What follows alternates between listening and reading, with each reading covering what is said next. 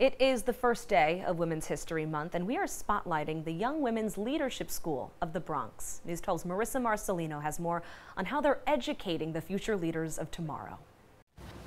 On the fourth floor of this Morris Avenue school building, the Young Women's Leadership School of the Bronx is holding court.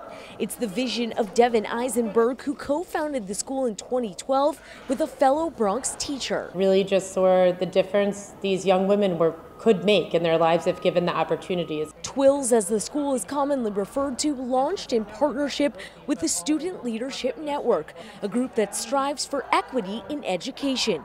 It started with 6th grade, and an additional grade was added each year.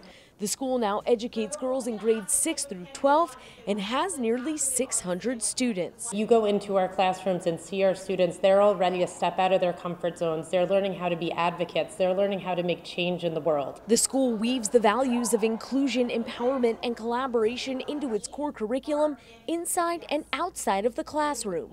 Spanish teacher Andrea Alvarado says the school opens doors and provides opportunities for whatever students want to pursue that they may not have otherwise had. Be the best that you can and to just be that powerful person that you are.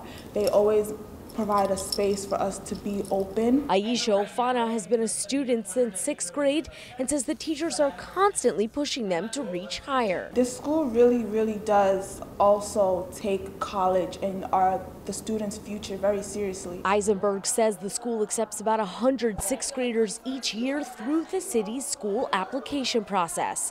In Mount Hope, Marissa Marcelino, News 12.